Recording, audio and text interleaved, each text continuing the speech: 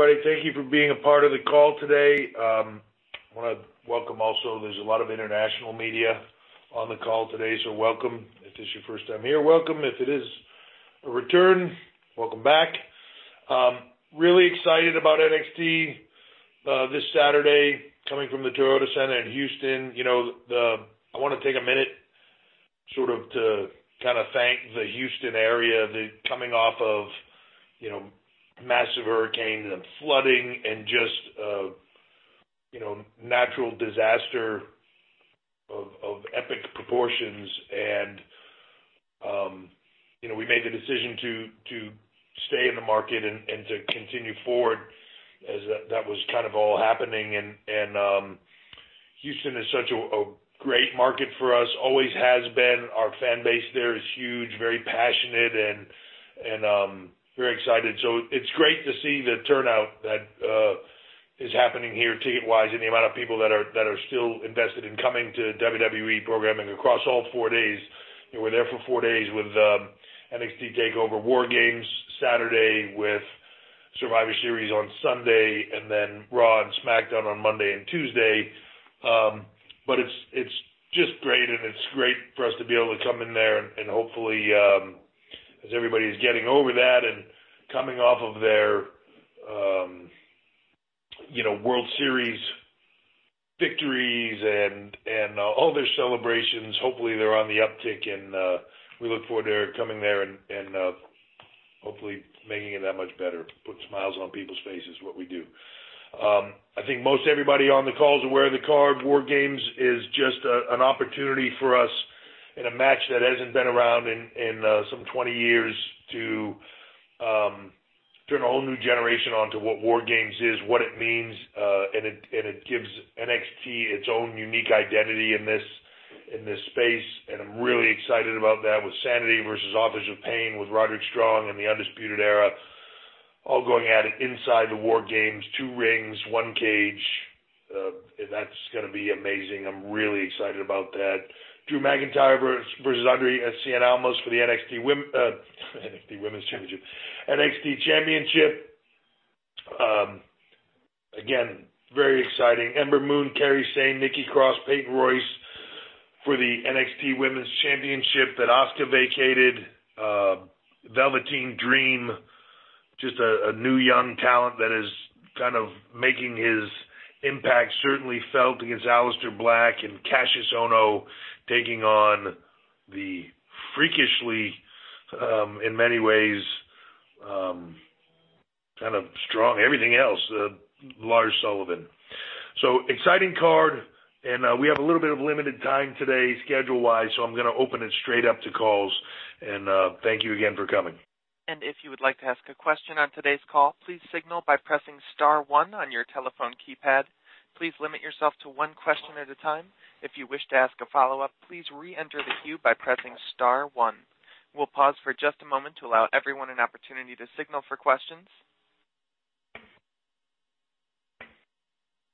And we'll take our first question from Jim Barcelone with the Miami Herald. Please go ahead. Congratulations. I was just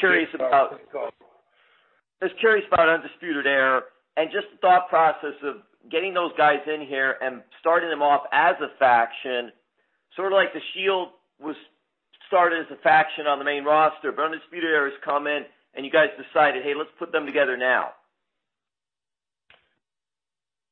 Yeah, I'm sorry, I missed the question part of that.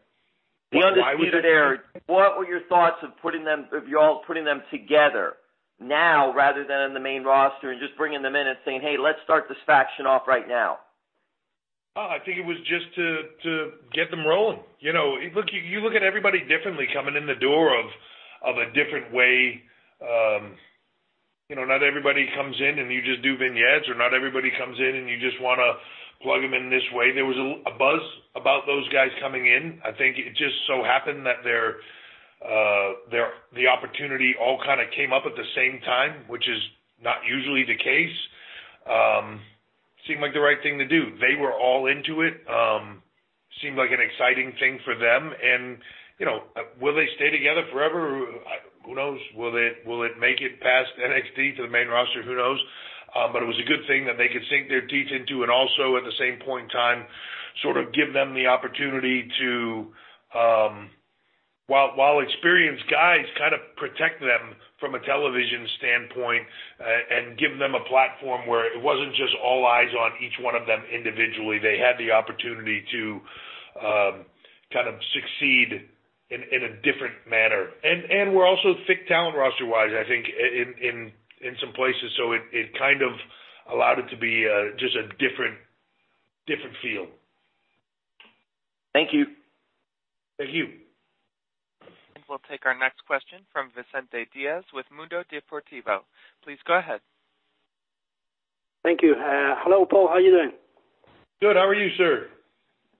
Very good. I was about to ask you, I've been watching the first War Games matches on WWE Network this week and reading the rules for this year's edition, but something tells me that it's going to be a little bit different from the original. Why did you decide to make some changes to the original idea? Well, I think that any time that you've had, 20 years between something or whatever that would be, you have the opportunity to do it, but do it in a slightly modified way, whether that's making it better, which is hopefully, I don't want to say it needed to be fixed, but I think there were some things that there was a few concerns about, and we wanted to change those, tweak them up. It worked for us in this three-team scenario because of the way the storyline was written. When the opportunity came up to do War Games, the storyline naturally fit with the three groups being in there. Does that change the initial concept of it? In some ways, yeah, but look, it's about, to me, it's about war games, right? And it's about teams going to war. So that's really what this storyline entailed. We didn't have groups of 5 or anything like that, and you would have had to mix them up differently to do it and kind of hodgepodge some things. As far as some of the components of the match, like putting the roof on it or things like that, we're not going to have a roof. I think it's a little bit limiting. I think the style has changed. Not saying that anybody's going to do it in this match, but I think going forward, as War Games becomes, and I try to think about the future, look, Arn Anderson wasn't doing moonsaults off the top of the cage. So I think there's a difference in how the business is done. This allows for there to be a little bit of a different opportunity to do some things. I don't feel personally that we have changed the concept of what it is. And it's still going to be the same, scenario. It starts, the match itself doesn't really get going and doesn't really start until everybody is in the ring. And there's advantages during that time, those time frames as other teams come in. So it really, the concept of it is the same. There's some small tweaks, but I think they work better in today's generation, some of those tweaks, than they did, than it did in the format that was originally used. Thank you so much for the time, Paul. Thank you. Thank you. We'll take our next question from Carlos Zuliaran with Record. Please go ahead. Hello, Carlos. Hi, Triple H. Thank you for your time. And my question will be like 2 in 1. The first one is, do you consider that for the fights that are scheduled, we'll want to see one of the best Survivor Series of the last years? And the other question will be, do you think that your presence is still very necessary for the industry of wrestling and WWE for still growing? Did you hear the second question? Carl, could you repeat the second part of that? Yes, the second question is that, do you think that your presence is still very necessary for the wrestling industry and all the WWE for it to still growing, your presence in the ring? So as far as Survivor Series, yeah, I think it's a very impactful Survivor Series this year. When you look at some of the matches across the board, not just the Survivor Series match itself, but like I think for a lot of people, AJ Styles versus Brock Lesnar for the Universal Championship is a match that for many people, just a few years ago, they would have thought AJ Styles would have never been in the WWE, let alone facing Brock Lesnar. It's a dream match in many ways. Two very unique styles that I think will complement each other very well. You go through the rest of that card. It's an amazing card. There's a lot of I personally have a lot of things that I'm very interested in seeing on there. As far as Raw and SmackDown and in the Survivor Series match against each other on the men's side, I think the match is phenomenal. I think there's a massive amount of star power in that from every which way. Is my presence necessary in it? No, certainly not. I think creatively, clearly that isn't my decision, but I think that nobody's presence is 100% necessary. I think that's a phenomenal match, given however you do it. But it's storyline and it's storytelling, and the story ebbs and flows and moves all over the place, and it's not just, here's how they got to this match. It's what leads coming out of this match. You turn the corner from Survivor Series, and next thing you know, it's the Rumble, and you're headed into WrestleMania. So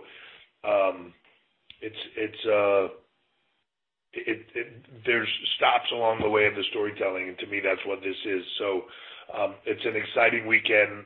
I'm just as excited about War Games, and again, like always, as much as I can look at the card on Survivor Series, I can look at NXT's War Games card and say it's going to be awesome. And I think they are going to push the main roster again. I think there are a lot of people that are going to have to say, I got up my game on Sunday. And that's, to me, the biggest benefit of NXT as it's, kind of guys and girls in town are growing and feeding into the main roster, but it's also pushing the main roster constantly to make sure that it's always evolving and moving forward and being all that it can be.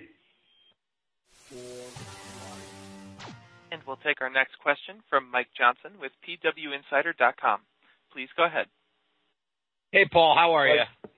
I'm good, Mike. How are you? I'm good. I don't know who hit me from behind as I was dialing in to be first, but such is life. I don't. One of your numbers get stuck on the phone or something? I just want to know who won what bet this month. Well, I can tell you that I didn't bet for you to be fourth. I can tell you that. Oh, well, at least I'm in the upper numbers. I want to ask about the Thanks for that.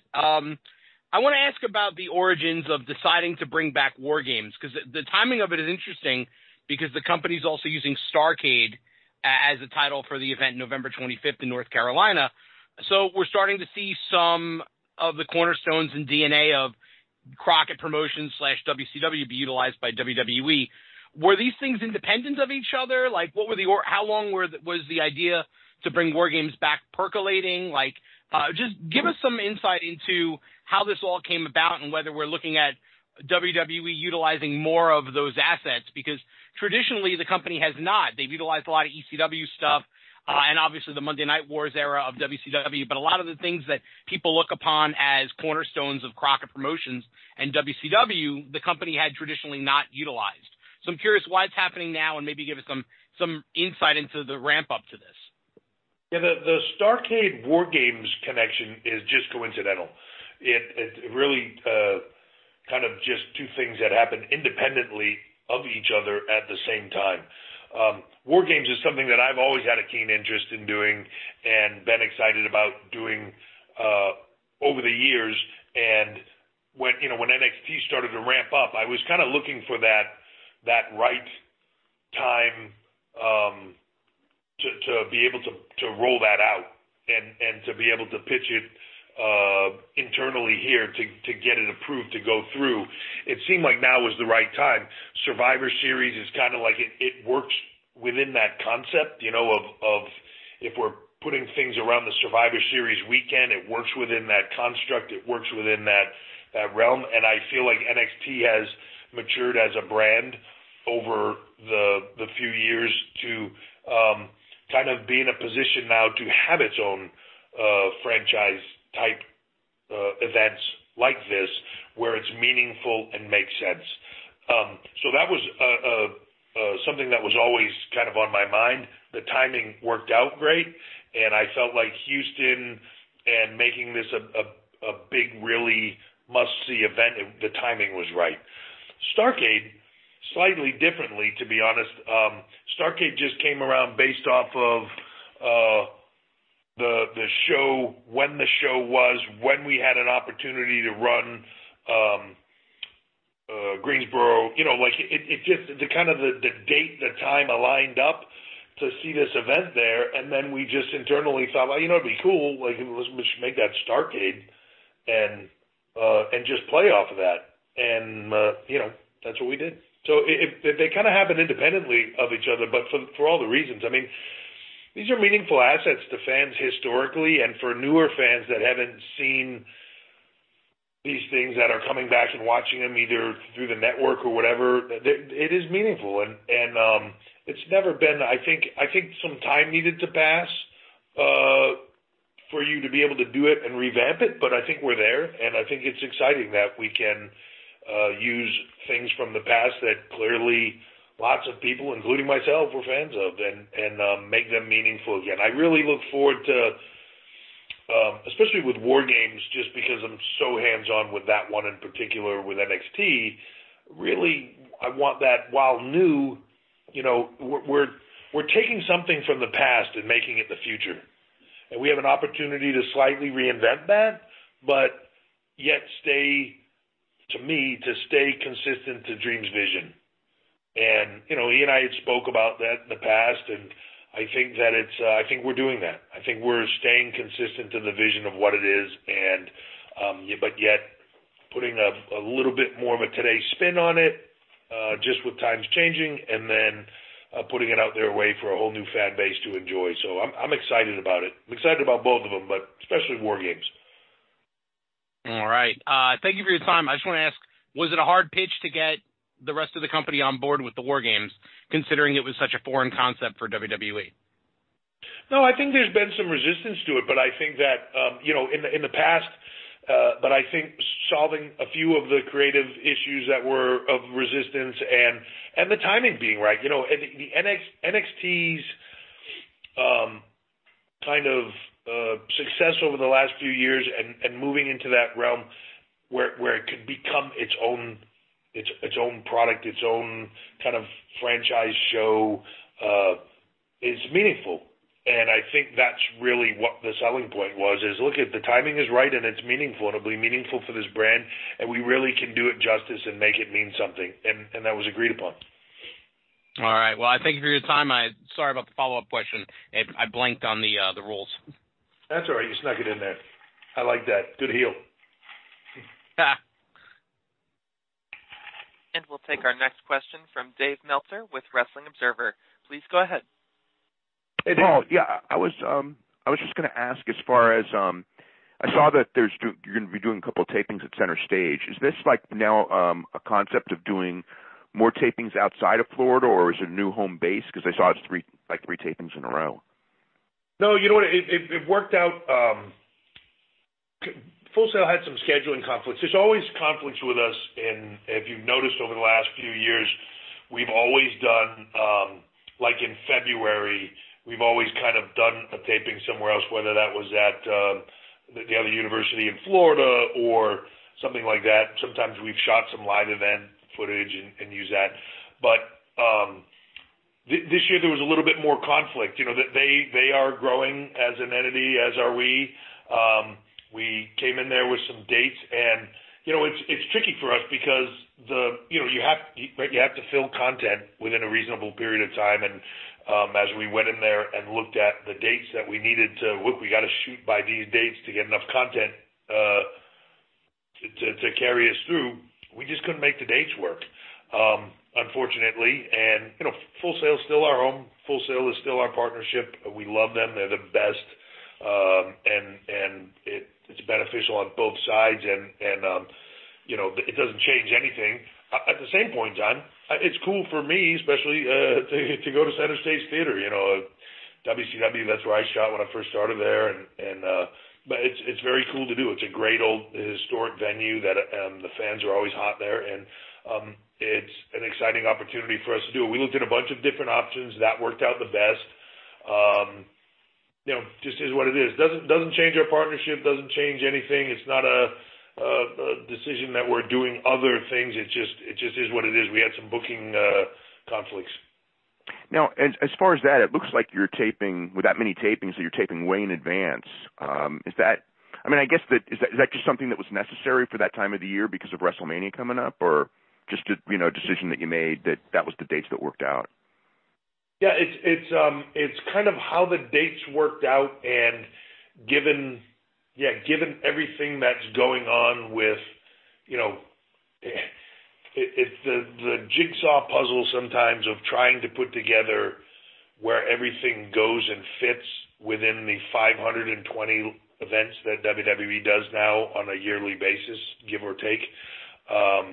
It's difficult because, when you start talking about going in and shooting television, some of those people are the same people that are doing Raw, doing SmackDown, doing other shows for us, doing, international stuff for us, right? So or pay-per-view. So there's other factors that go into it as well. So putting this together is a bit of a puzzle a lot of times. And sometimes we have to book a few things here and kind of get things to play out in advance, and you got to do what you got to do to make it all work. Okay, cool. Thank you. Thank you, Dave. We'll take our next question from Jason Powell with ProWrestling.net. Dave snuck in too. I didn't give that. Hey, Paul. Your comments in the Ric Flair documentary about testing Reed Flair multiple times and Reed knowing when that second drug test was coming has kind of raised some eyebrows. So I guess just wanted to give you a chance to maybe expand on those comments. Did that go against your typical testing procedures for the new performance center recruits? Yeah, and just to be clear, so that a little bit of that is taken in chunks and bits and pieces. Right. Reed, when that whole thing went down, and again, I don't remember the exact dates, but there was, we tested him, and as an entry level thing, then that's denied, right? So now he's out.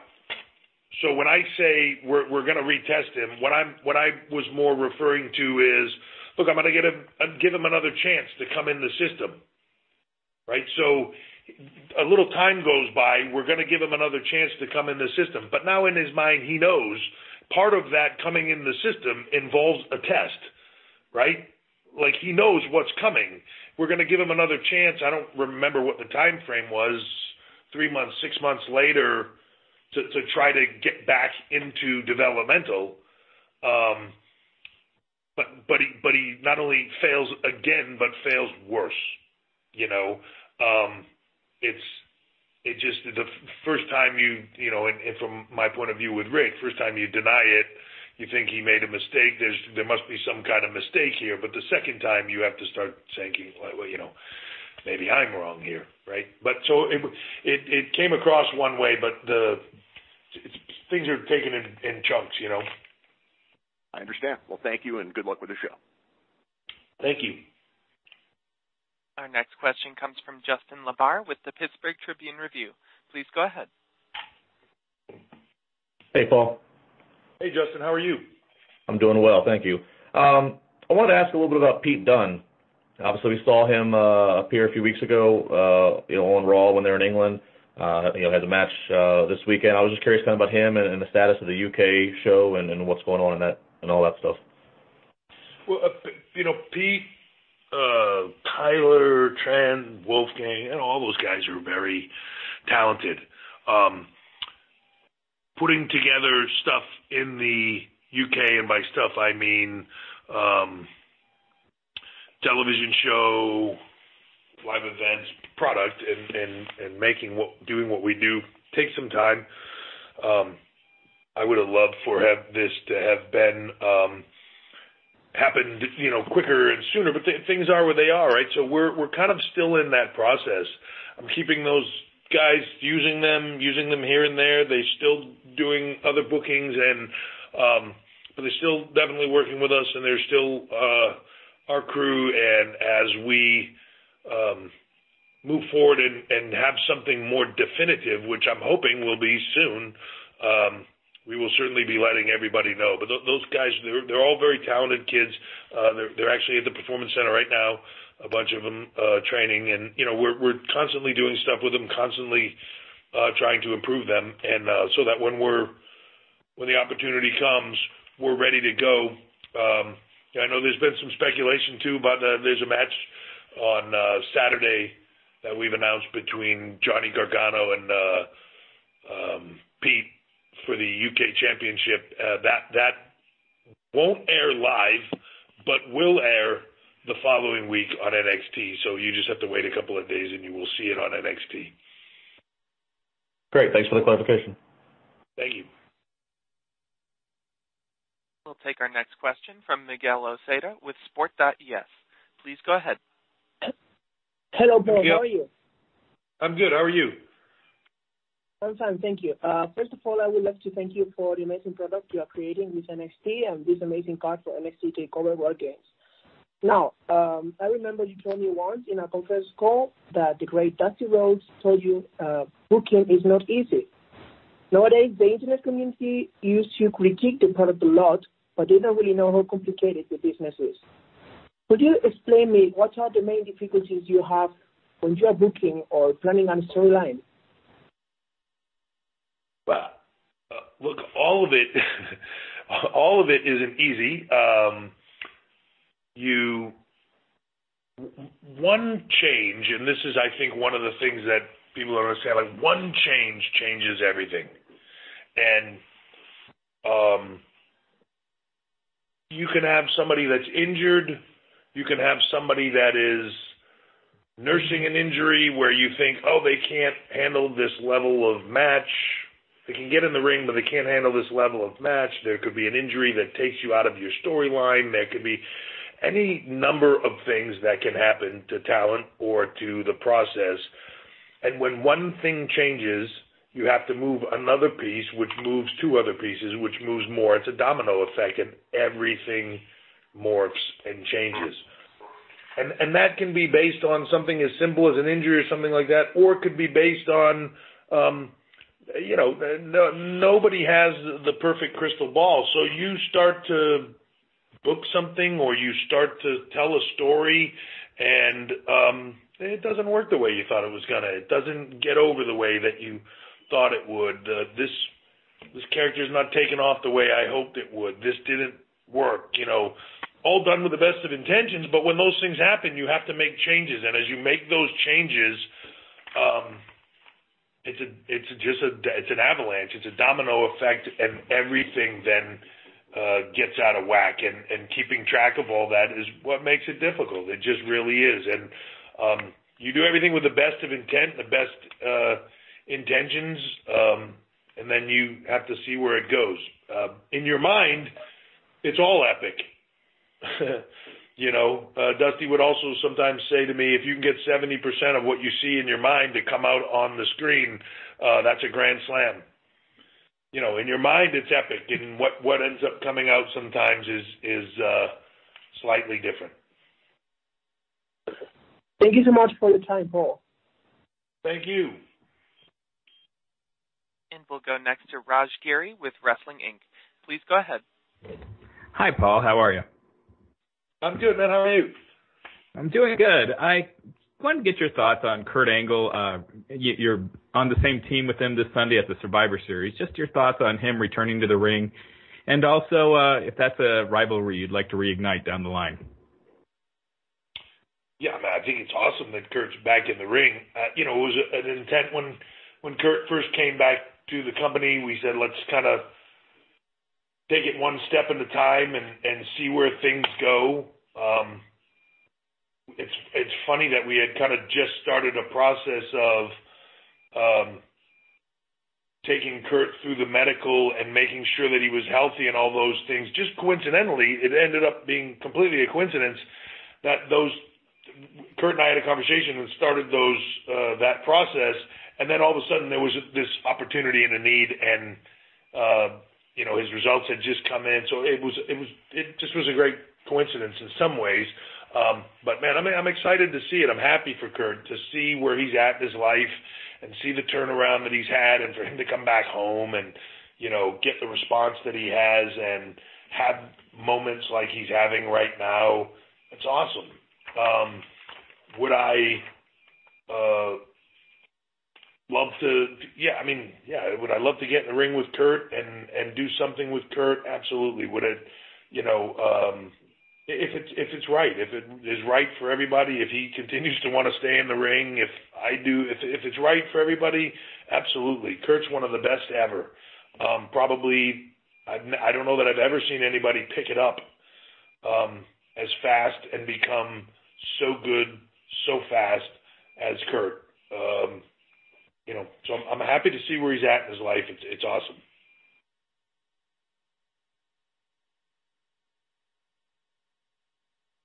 And we'll take our next question from Scott Fishman with Channel Guide. Please go ahead. This is going to be, Paul, be the last one, Andrew. Okay. Go ahead. Once again, pressure. One of the things, NXT is now in this rebuilding phase. None more true than the women's division with Asuka leaving a huge void. If you could just talk about what this match means, a fatal four-way women's championship. These women each have not gotten a chance to hold the women's championship, and also maybe just what the Mae Young Classic, what the impact that has had, and what it could have now moving forward in the months to come. Well, I think the Mae Young Classic will have a huge impact because it just opened our eyes. I don't want to say opened our eyes, but I guess it did in some ways. It just makes you aware of the amount of women that are out there, the amount of talent that are out there, and the level that they're at which they're ready.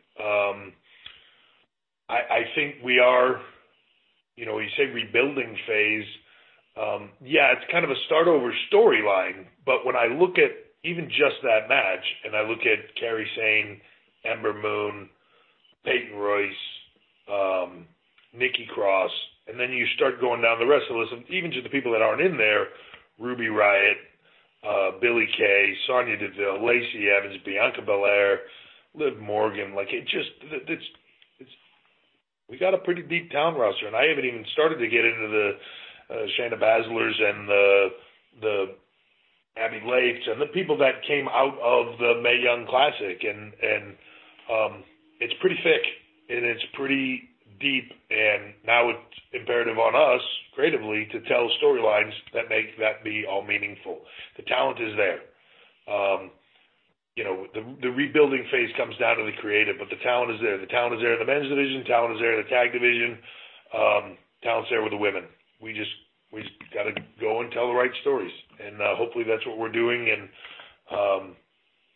that people continue to be interested in it. It's one of the things that's always cool for me is the NXT fans are very invested in that brand, and I think because we say it all the time, we are NXT, but I truly mean it. I think there's a feeling that you're at least partially invested and responsible for people making it and moving up and getting to the main roster and becoming something more and watching that process go down.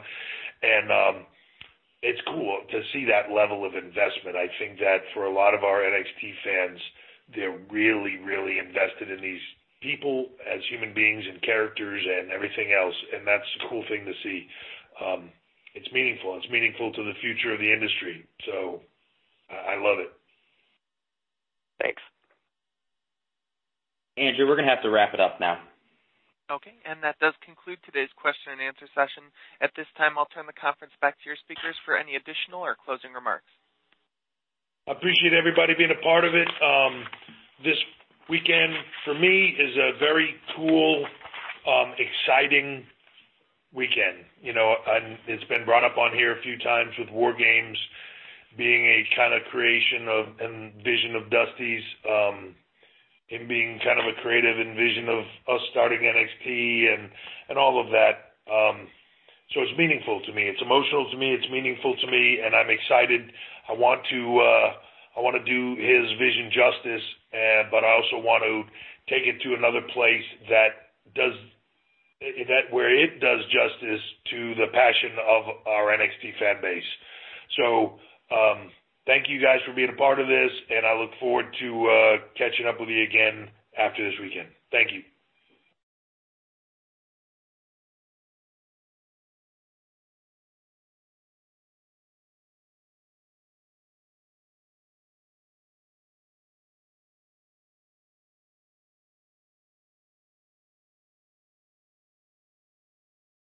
4,